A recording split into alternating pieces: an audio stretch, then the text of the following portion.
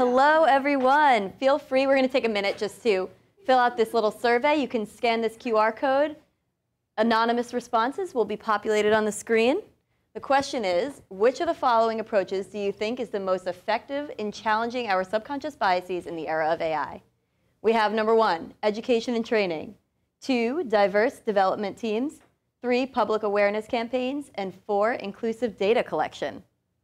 Let's see those responses. I feel like I'm on a game show right now.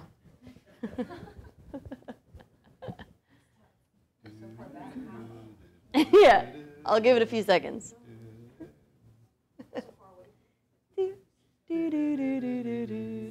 Whoa, how did it go down? We showered today. Come on up. There we go.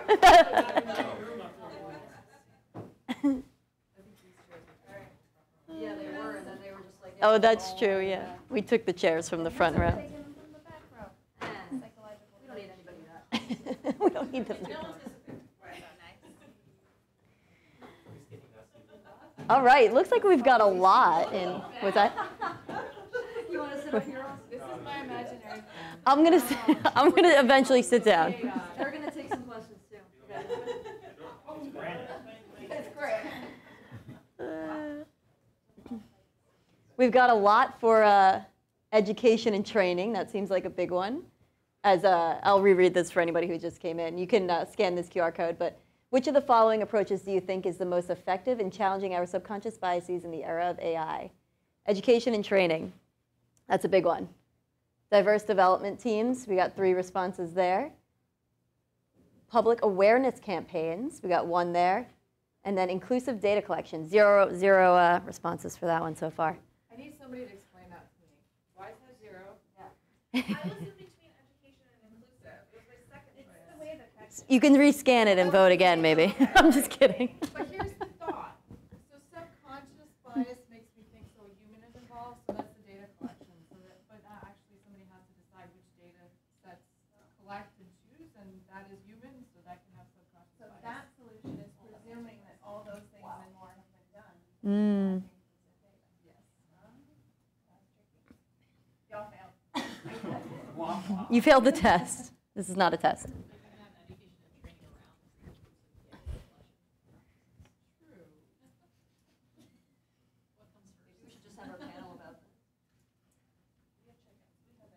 You've scared everyone. Nobody wants to vote for that now. All right. Oh, how do I go back to, let me see. Presenter view. Sorry, how do I? Oh, I'm going to, you're going to see it. Yeah, that's true.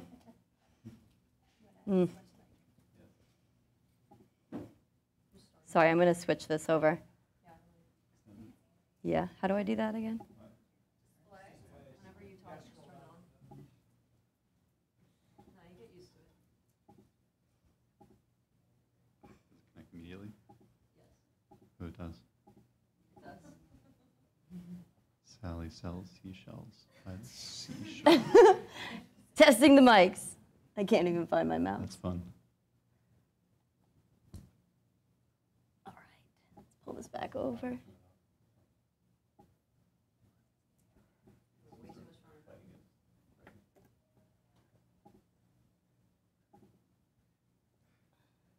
All right, now we should be good.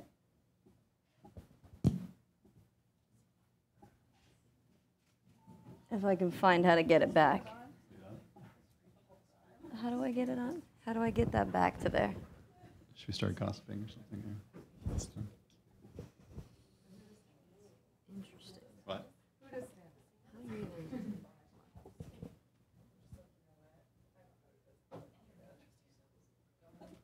Why did the old person fall into the well? Did you click anything to not show Chrome? They couldn't see that well. No, it was just there. It was right there. And now I can't get it back. All right, we'll just do. What if we just unplug it and plug it back in? Okay. All together. Start from the top. I'll just leave it. I'll just do it without it. You sure? Yeah. I got it. Okay. All right, let's just get started. Technical issues as always, but that's cool. Okay, so. Yeah, no, I know. That's fine. I'm going to pull them back up, but after I do my intros. All right. So we have 4 wonderful panelists with us today. We have Andy. Andy is a principal product designer and UX architect at Red Hat, supporting a variety of AI-related design initiatives across our portfolio. He has a master's degree in human factors engineering and a bachelor's in engineering psychology, both from Tufts University, where he developed software to support engineering education in K through 12 schools, power infrastructure for makerspaces, and encourage practical learning by making physical and digital products. His hobbies and lifelong interests in making things to help people solve problems led him to the work of the intersection between technology and psychology as a designer in this wonderful tech industry. So like many of us here today, he's extremely interested in helping to ensure that AI's role in the next era of computing is safe and accessible and trustworthy. All right. Then we have Amber, our wonderful Amber. Amber holds a dual master's certification in UX research and design from the University of Michigan, and another in interaction design and UX management from the Nielsen Norman Group. Her undergrad focus was in psychology and ethics applied to technology, so really great for speaking about AI, which made her especially curious in how AI would be used in user research, and also in the tech that we build at Red Hat, also a Red Hat employee. She recently completed a course of study in ethics in AI and data science through the Linux Foundation, and before joining Red Hat, worked in healthcare software for 15 years, so working in emergent applications of natural language processing and machine learning models for clinical decision making. And then Amber currently supports researchers and the design and research operations team as a manager at Red Hat. Amber will have to sneak out a few minutes early to catch a flight back home. So we super appreciate her being here and sending all the positive vibes that she makes her flight. Okay. Then we have Yahav. Yahav is currently going to be a senior at Tufts University, is pursuing a bachelor's in human factors engineering, and is also minoring in engineering management. Has interned at Red Hat for the past 2 summers, which we've loved having her, and has become more passionate about user research, AI, and the intersection between those two, especially over this past summer while working on plenty of AI products at Red Hat.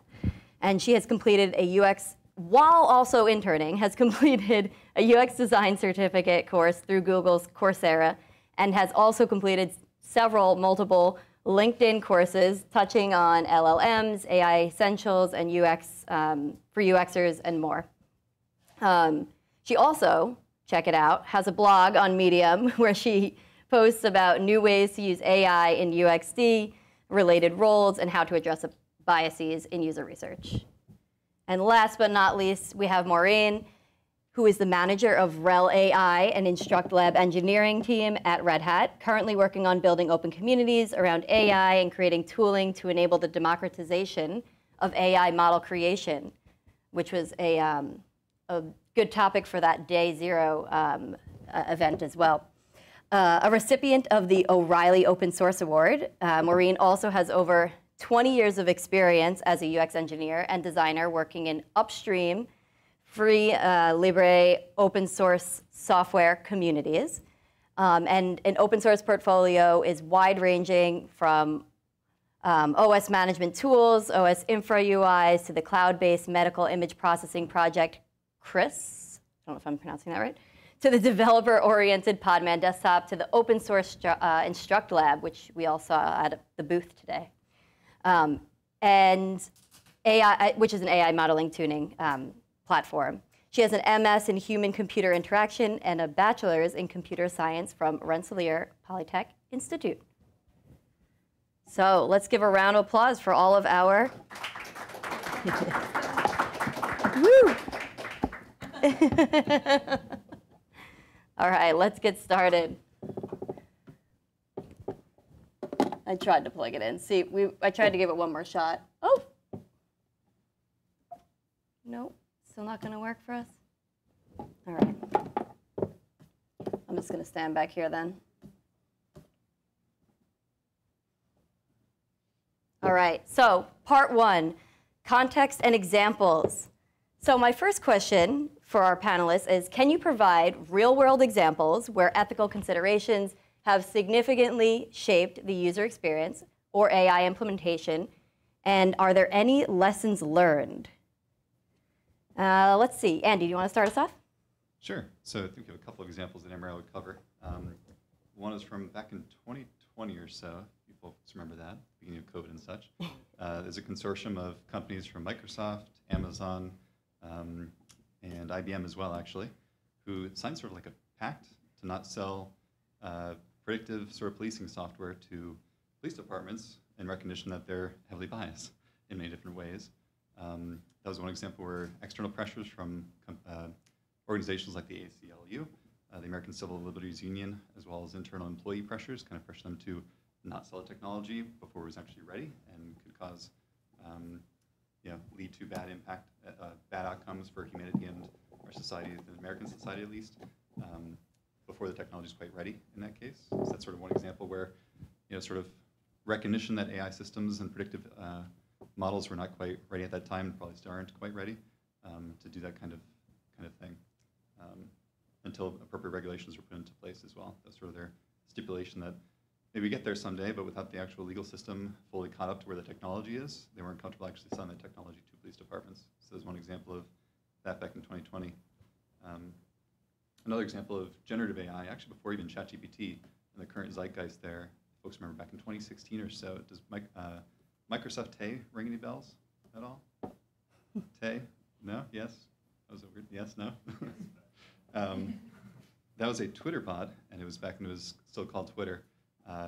It was a generative AI sort of platform or chatbot-like thing that people could tweet at and sort of give feedback to or chat with casually. It was an experiment run by Microsoft just to see kind of what would happen if they opened up a chatbot to the entire world and had people feed it comments and sort of discuss things with it. It very quickly became a very toxic AI humanoid robot thing that spewed back sort of vile filth, and I don't think that experiment quite went to according to plan in that case. It was just an experiment to see what would happen, kind of introducing that technology, and that sort of backfired as well. So those are sort of two examples. And I think even, I don't know, this isn't a real example necessarily, but how many of you folks watch Black Mirror at all, for the Netflix series Black Mirror? They get into a lot of AI topics, and that's not just the things that are realistic or like things that are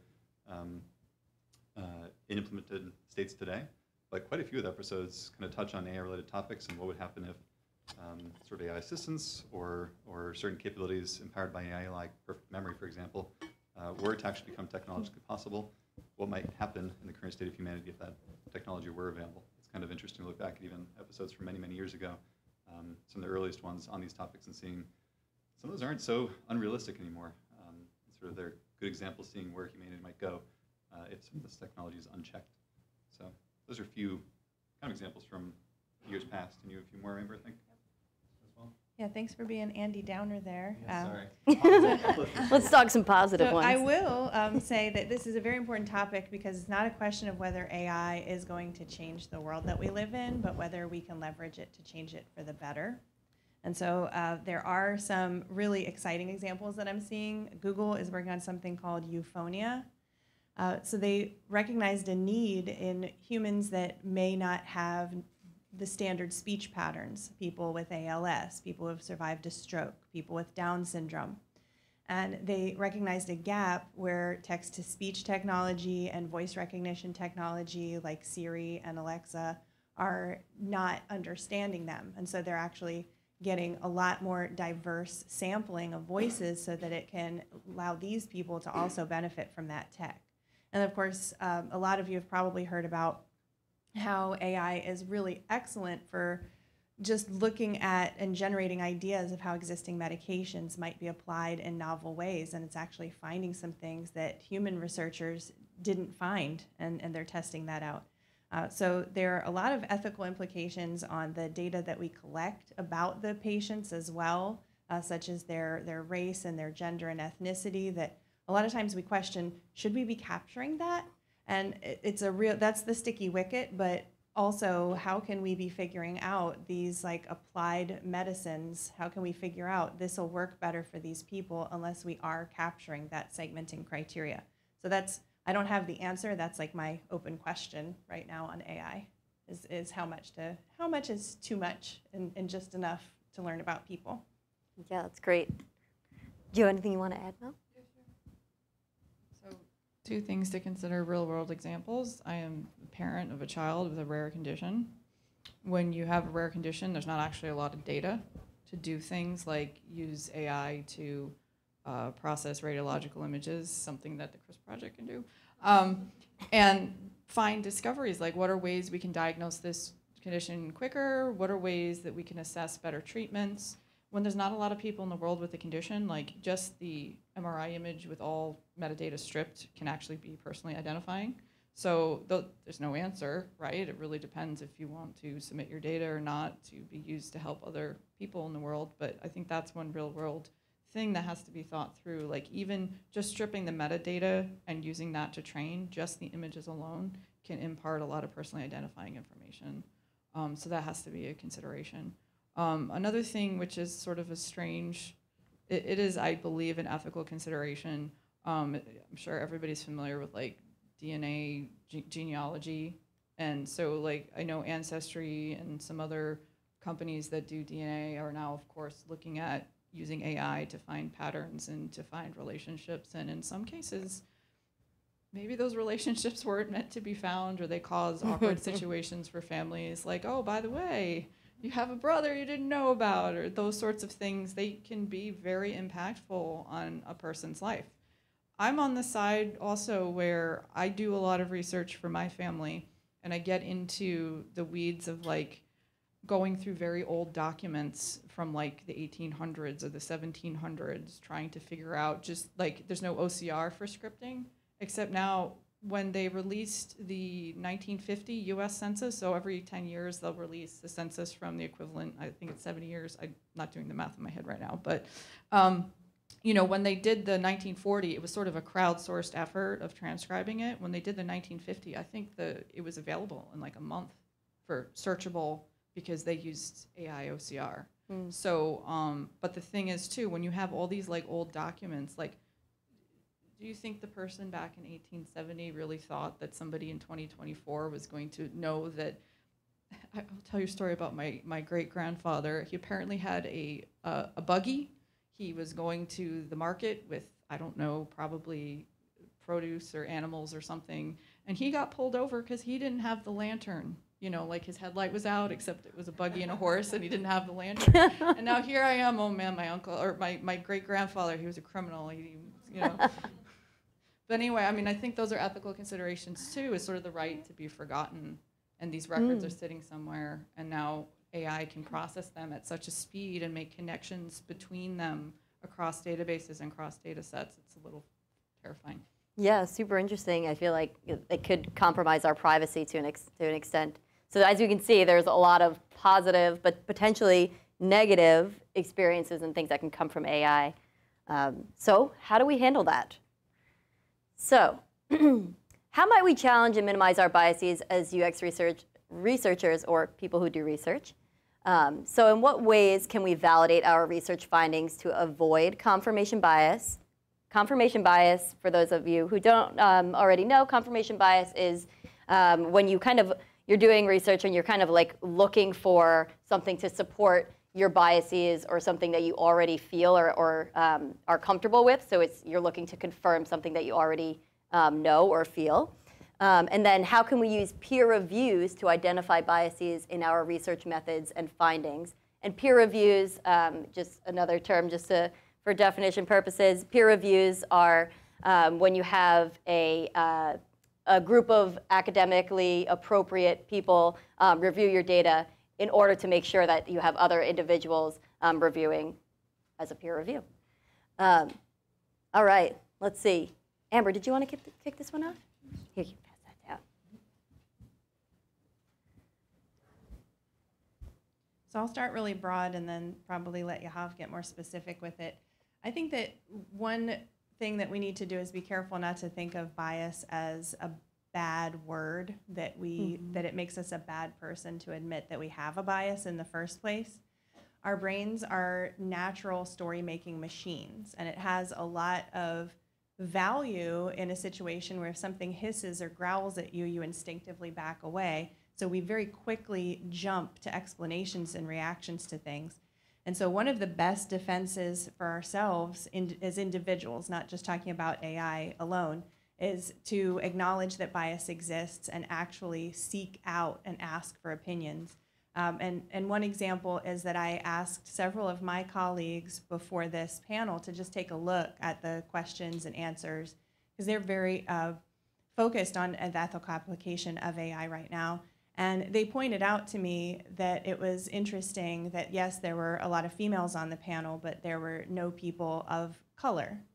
And I immediately typed, well, I think this was at the last minute, and it was people that were going to be in Boston. And then like an hour later, I was like, you know, I have to apologize that I actually just defended anything. I appreciate you pointing it out to me.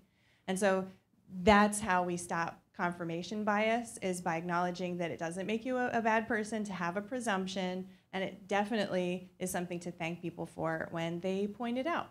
And then also in our research, obviously, going back to 5th grade science class, have a hypothesis based on observation, but then set things up not to prove your hypothesis, but so that they could actually disprove it. Set out with a question and make sure that you can get a negative or a disproven answer as well.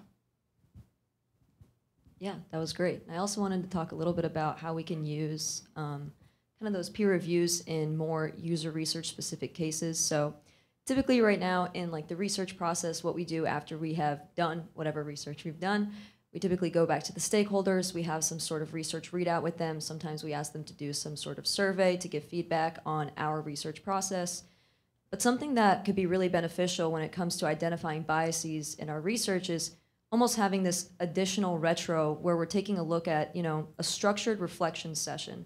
And I'll start off by saying how we can use AI to do that. You know, we can give AI either the results of our research, obviously no PII involved, and we can ask it, you know, where do you think you can identify some of these points where we may be falling into biases, you know, falling into like focusing on these stereotypes without us even knowing.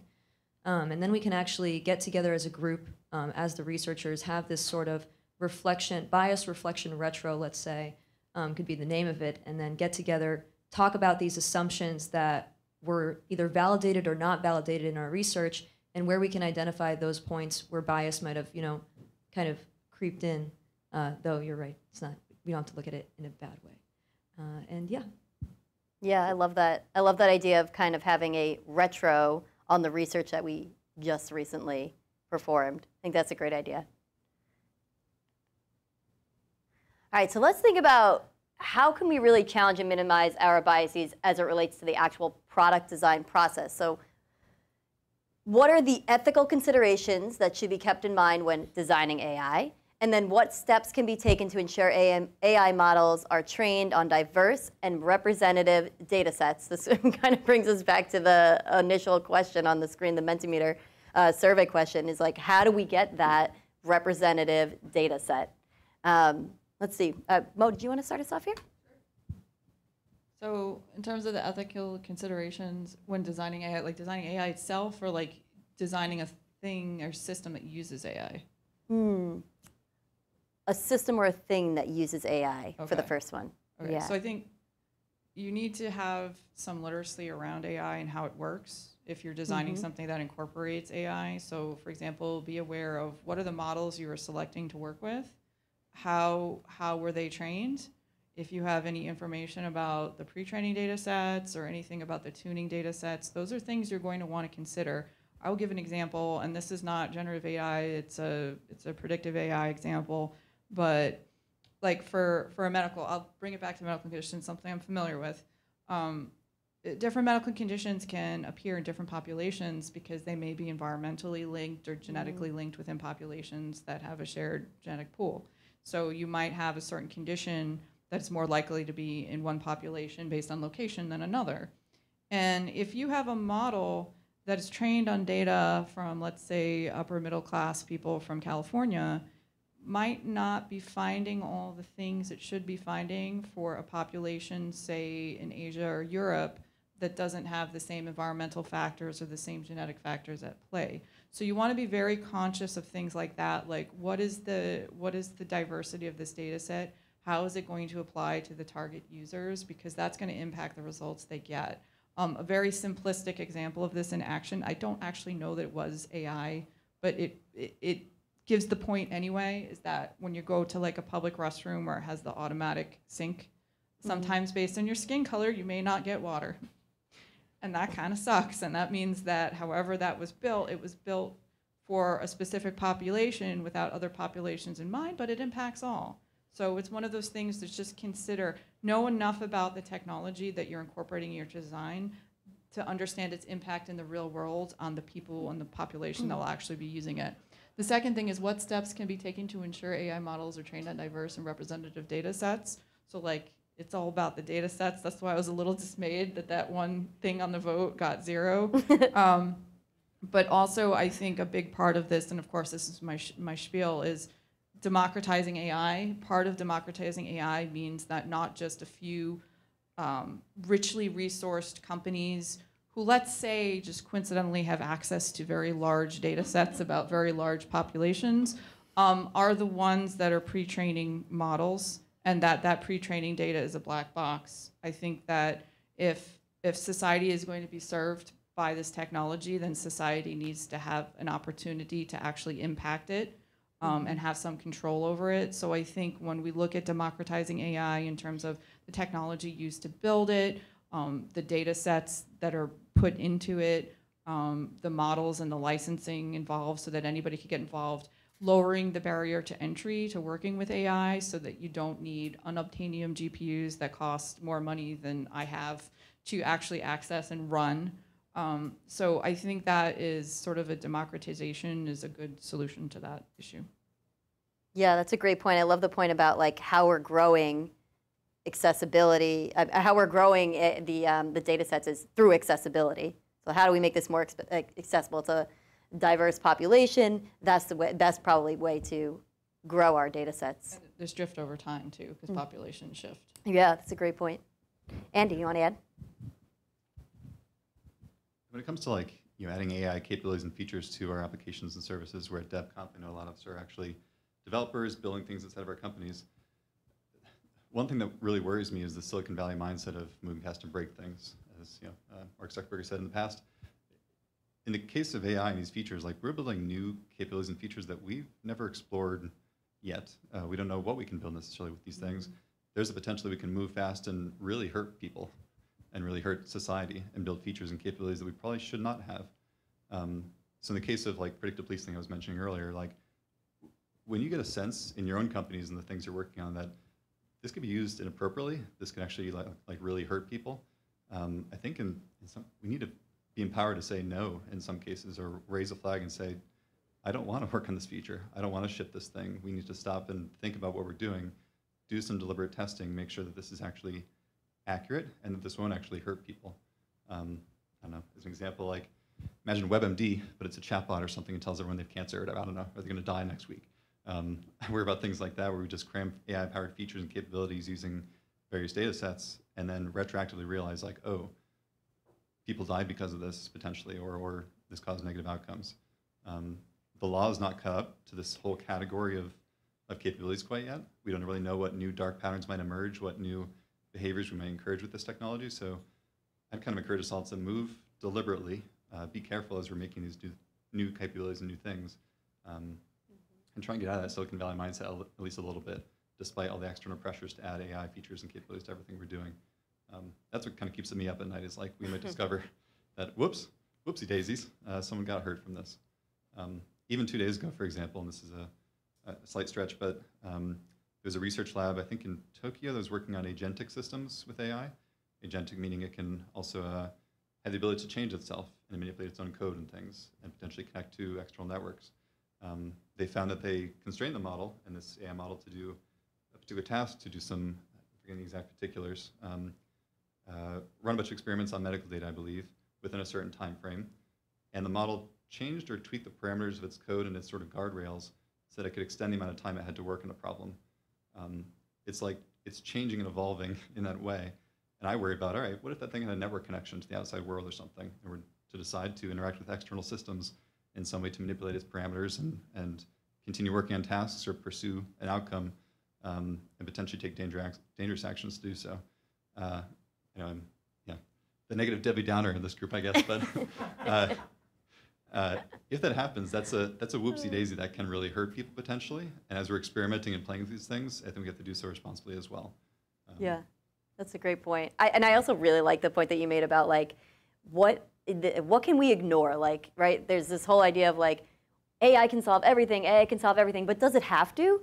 You know, can't we just say that some of these problems are already being solved today, and let's focus on other areas where we can solution, where AI can really be impactful in society in a positive way. I just want to make a quick counter to Debbie Downer. You can do a lot of harm without AI and with computing and automation, and Yeah. Just saying. True. Just saying. All right, moving on. How might we introduce inclusivity measures as UX designers and researchers? So how can we really foster collaboration kind of between AI researchers, developers, and communities in order to create solutions to really mitigate our biases? So again, I'm going to talk from a broad perspective that when we are collaborating with a group of people, it has been proven time over time that the more people you're working with, you get a more diffuse sense of responsibility. Oh, that person is going to be the one to raise the red flag. Oh, that person is really the one that's going to be responsible for this. And so I think the first thing is for everyone who is collaborating to agree that they have individual accountability. And then Andy alluded to this, having a predefined channel instead of waiting for the whoopsie daisy, actually say, these are some of the types of things to watch for, and this is the way to communicate it, and then actually commend or express gratitude when people do raise a red flag, even if it turns out to not be a non-issue. Really show in everything that you do that you want people to raise those when they come up. And again, I will take that more specific UX research approach. Bye, Amber. Bye. Good luck. You're going to make the flight. Have a safe flight. Okay. Great. So basically, when it comes to introducing those inclusivity measures specifically in UX research, something that we, at least on the team, are very passionate about is taking a look at, all of our potential users, right? And that was discussed in the talk before this. Something that I'm very passionate about is taking a look at those edge case users. So those are typically the users that you don't see as like being the majority, let's say, of who might end up using your product. And the way that we can actually account and include these users in our total research process is by creating these personas that were introduced before, creating multiple versions of them. Okay, so personas, if you weren't here for the talk before, is like a representation or an archetype of who our potential users could be. And something that we could do specifically at a tech company is create different personas, let's say, based on different technical expertise. So you can have one persona that's like, knows everything about, let's say, OpenShift, and you have another one who's like basically never heard of it. And by creating these personas, we actually promote a sense of empathy on the UX research team because we actually get to know our people better. And that's just one way that we are very passionate about promoting that inclusivity is by creating a bunch of different kinds of personas that come from different backgrounds, not necessarily just let's say socioeconomic status, but in a tech field, it could be something like technical expertise or maybe even comfort to explore a new product and things like that. So that's also another way we could promote inclusivity. I love it. I'm glad that we closed on how we can collaborate and continue to work towards creating a more ethical environment when it comes to AI and user research. So I think that's all we have for today. So thank you, everyone, and thank you. Give a round of applause for our panelists. Thank you, everyone.